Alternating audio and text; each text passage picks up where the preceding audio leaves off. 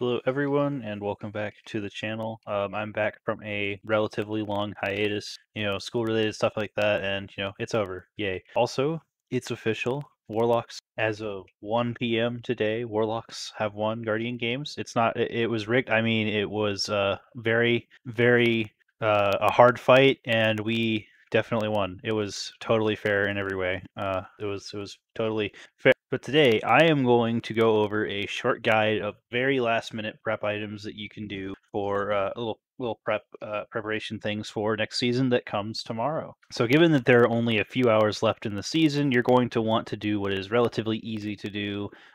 If you don't necessarily feel like grinding huge amounts of bounties, then that's all right. But that I think is the easiest thing for me to start with.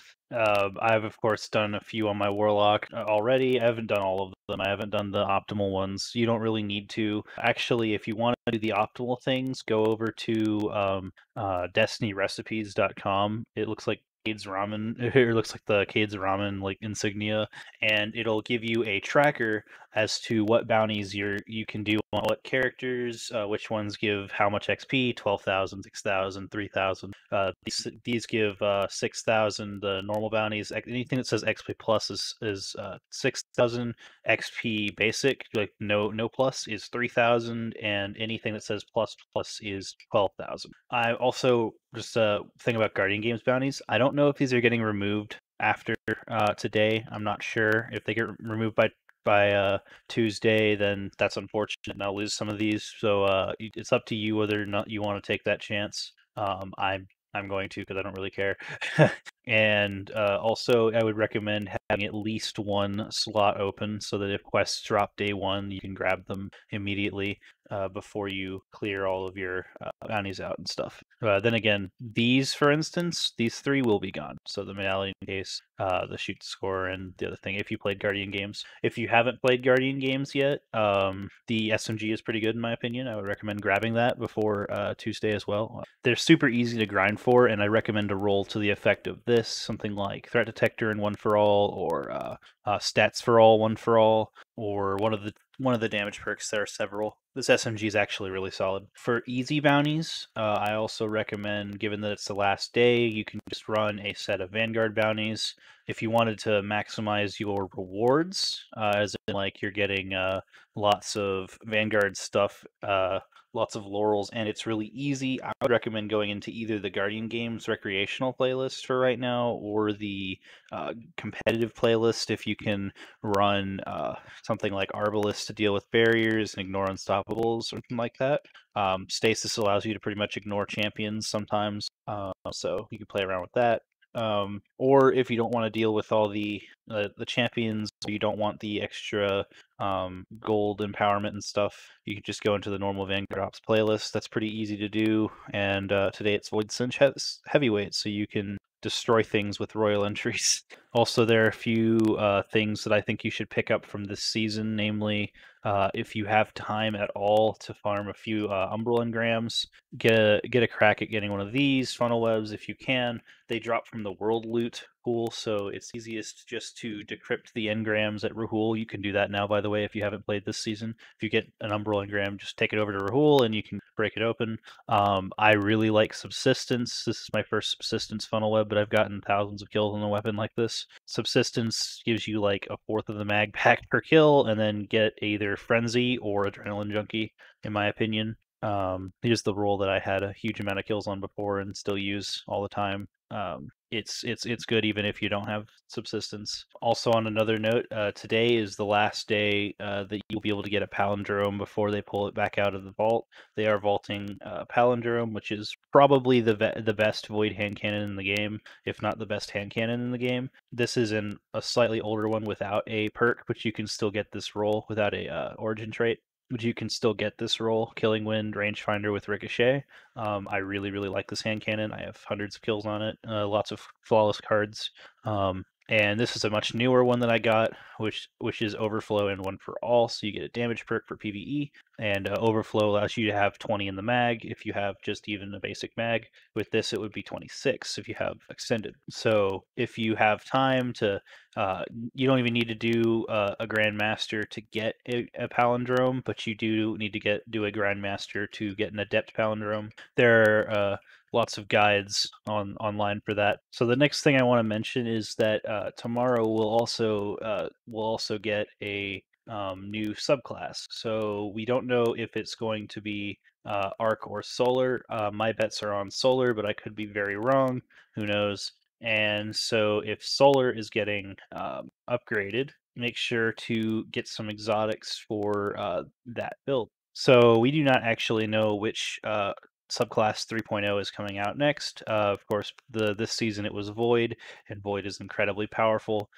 My guess is that it's actually Solar next season, but it could be Arc. I don't know. I'm pretty sure it's Solar. So if you have something that you want to collect for that, make sure that you can get it because today is the last day before the next season. In fact, today actually the lost sector is in Aphelios Rest. It is Overload and Unstoppable with a stasis burn. Overload Unstoppable Aphelios, that was my Discord.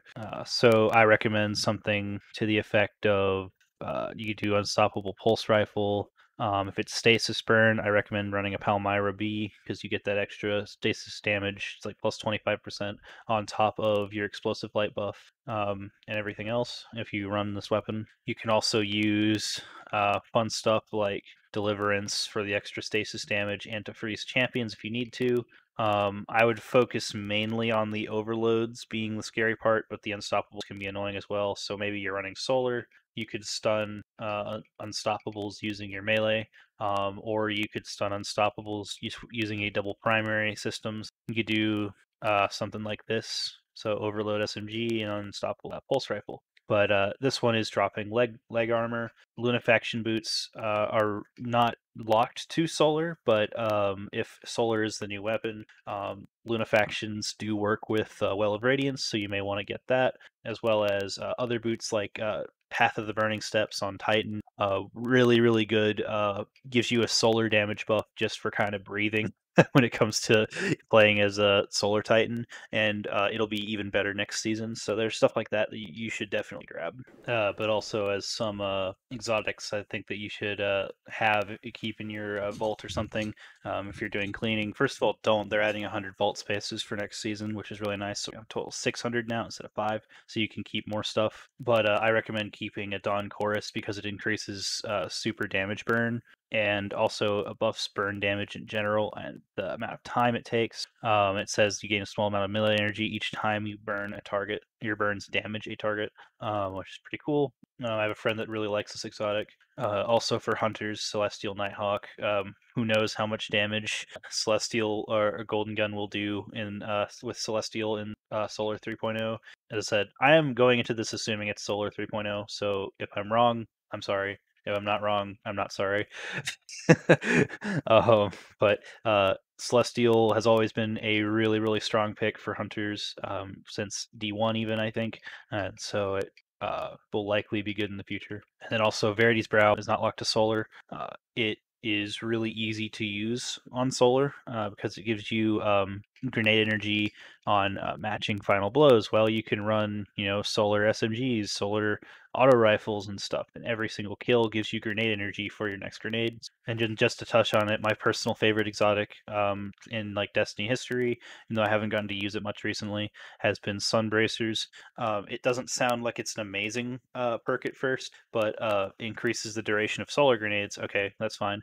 But solar melee kills grant unlimited grenade energy for breathe time. You can throw a total of 5 sun is the way I put it. You throw 5 grenades, solar grenades.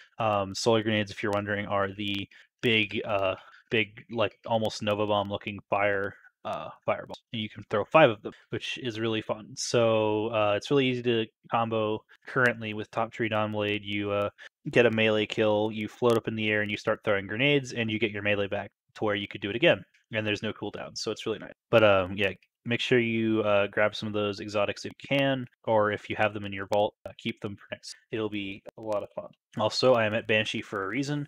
Not only are his bounties really good, which, by the way, the bounties actually, given that the reputation progress is incredibly slow, I've already done more than one reset, or I've done a reset, and it's really painful. So, in order to speed that up, by the way, to get the Ascended Alloy and the exotic reset, do these bounties every day. I've done several for prep for next season, so this is 350 gunsmith reputation, but sadly, the gunsmith reputation only comes from the non-repeatables. The repeatables only give XP, which I think is dumb, but that's just me. To go with as well, this fugue is actually a pretty solid roll. In fact, it's a god roll, because if you put extended mag on this thing for extended mag, and then you put on a backup mag, you get 7 in the mag, and then fourth time's the charm allows you to fire, I believe it's 11, I think it's 11 shots without having to reload. So this is a really solid damage sniper that you can use for next season and beyond. I already grabbed mine and threw it in my vault because that's the kind of thing that I like to keep for like raids and stuff. We don't know what the damage meta will be like, so it would be good to pick up. Oh yeah, also RGB shader. Get this shader. It's for 300 bright dust. It makes anything that glows RGB, which I'm a PC nerd. This is fun. I like it. It glows. It's fun. Also, just as a general reminder, make sure that any rewards that you would have at, say, Zavala or anyone you collect, because all of the engrams, all of the like enhancement prisms that you always leave there, like I do, make sure that you collect those if you need them, because they will be wasted otherwise. Enhancement prisms, who cares? But the engrams and stuff, I'd say, are worth scrapping. And exotics, as I said, could you be really nice for. You could get like sun bracers or something. Like I'm excited to use my sun bracers if you couldn't tell. But make sure you don't forget those. Also, the easy ones to forget, in my opinion, are the Hawthorne, Engrams, and maybe even Drifter. If you played some Gambit this week, I did a little bit, unfortunately. And then if you haven't and you like playing with Transmog, go over to 801 and do a few of the synth things for the transmog currency that I can't think of, the synth weaves or whatever. I can't deposit anymore because I've got all 15 in. It just says max synth weave bolts, which I think is kind of dumb, but whatever. You can do 10 of these bounties per season, and I think it's worth it. You actually like the transmogs a lot. Which I actually really do. In fact, the helmet I'm using is a base is actually a default helmet from one of the previous seasonal armors. So I actually really like this. I like the transmog system a lot. Yeah, if you've gotten this far, be sure to like and subscribe. It really helps me out as I try to continue, and tells me if you like this video, because I am coming back from a long time of not making videos. It has been a while. I don't necessarily know what I'm doing, nor if I know if I sound right. So please be sure to tell me in the comments. Now, if you want to go farther with preparation for next season, and/or you're a little insane like me, you can actually farm for these Paraversal Hauls. The only problem is that they changed how strange coins drop. You can only get them from Dares of Eternity, and by only get them, I mean you get one per run of Dares of Eternity. Now, Dares of Eternity is really rewarding, but do you want to run 7 runs per package? And so there's the question: is that really worth it? These right here are actually really good in my opinion. They can drop exotics, which usually drop powerful, by the way. Legendary gear, so like it'll be on light legendary gear. So say since the power cap is increasing to 1570, I want my syncopation, is the lowest level weapon I have, but say everything else I have is 1567 or so, you can get like a 1555 or 1565 drop from that, because it'll be closer to your light level. It'll be on light with you. So if you're 1565, you will get a 1565 drop. And since it's in the Paraversal Hall, it will be just legendary gear, but you can keep it in your inventory forever. Alternatively, you could just pile them in your inventory and never like pull them and just never open them, I guess. So you could have like a pool of legendaries forever. I actually did before this season. Before Witch Queen came out, I had like 30 or 40 of them in my inventory, and there was a lot of loot in it. It was pretty cool, but I ran through all of them. But that is an option. It is doable. Another thing I do recommend doing, definitely before the end of this season, is go through your seasonal challenges, your weekly challenges, until you get enough to do to get your completionist thing. The completionist thing is worth 4,000 bright dust. If you're rolling in it, then I guess you don't need to worry about it. But 66 challenges is a lot. So all of these, for instance, all these patrol ones, like Patrol on the Moon, EDZ Patrol, Cosmodrome, all of these are actually really easy to do. So you can run these individually for a little bit of XP. You don't really care about XP at this point, but they drop a lot of bright dust, and the XP that is given can give you bright engrams. So you still have time to do these.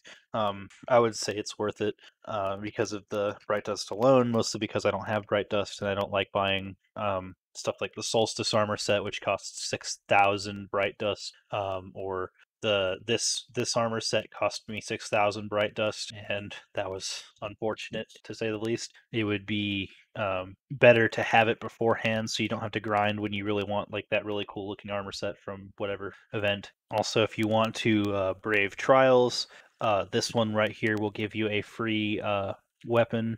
I don't know what weapon this will give you, but Trials by Firing Squad, you only have to win 20 rounds, which really isn't that hard, especially now that Flawless Pool is active, and it is solo zone trials, I think. So the Capture Zone trials, yeah, it says it right there, Capture Zone. You get double Crucible rank for it. You can solo queue in there, and matchmaking is somewhat enabled, so you'll actually not get stomped by a 3-stack of gilded 1,000 times gilded flawless like we did 3 days ago or so. You could run that too. Trials is incredibly rewarding, but it can be really pretty heartbreaking. So take that as you will, and use a passage of mercy. So yeah, that's pretty much all I can think of that's easy at least to do. I would recommend, if you're really wanting to get prepared in a super short period of time, just do the bounty prep. I showed just a set of daily bounties on every character.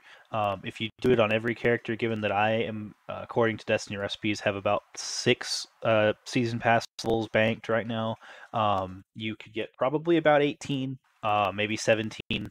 Make sure when you activate them to use a ghost shell that has the blinding light mod, because it does actually give you 12% extra XP.